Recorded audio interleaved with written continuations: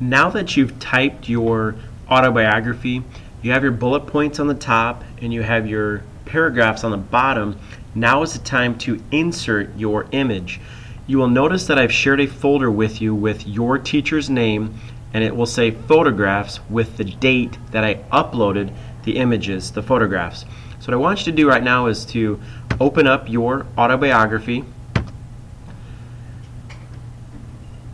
Once you open the autobiography, make sure that it's completely finished, and I want you to click on slide number 2, go to Insert, Image. Now you're going to do this based off of your Google Drive, and I shared it with you so it's underneath your Shared With Me.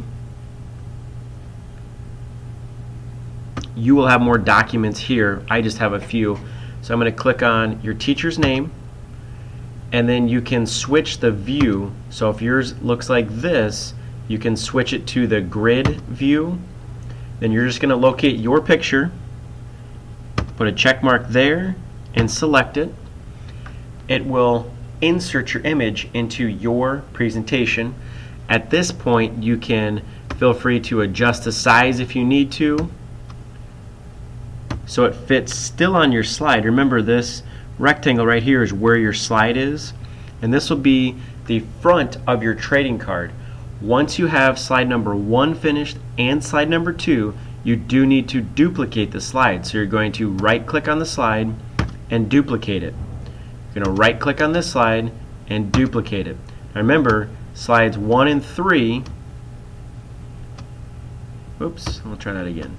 Slides 1 and 3 should be your information. Slides 2 and 4 should be your picture.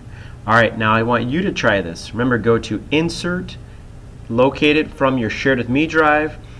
Be very responsible and just look at your image, insert just your image. Thank you.